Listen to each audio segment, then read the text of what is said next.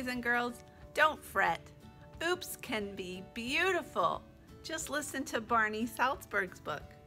Come on, I'll read it to you.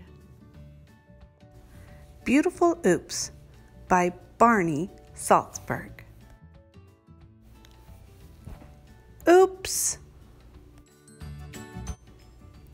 A torn piece of paper is just the beginning. Boys and girls, look. It turned into a crocodile mouth. Every spill has lots and lots of possibilities. Bent paper is something to celebrate. Look at the cute penguin. A little drip of paint lets your imagination run wild. A scrap of paper can be fun to play with.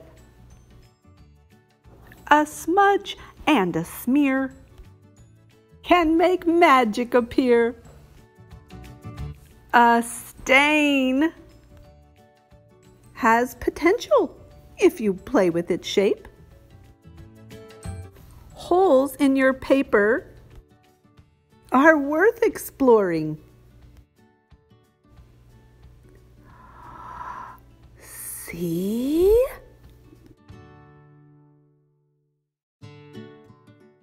When you think you have made a mistake, oops. Think of it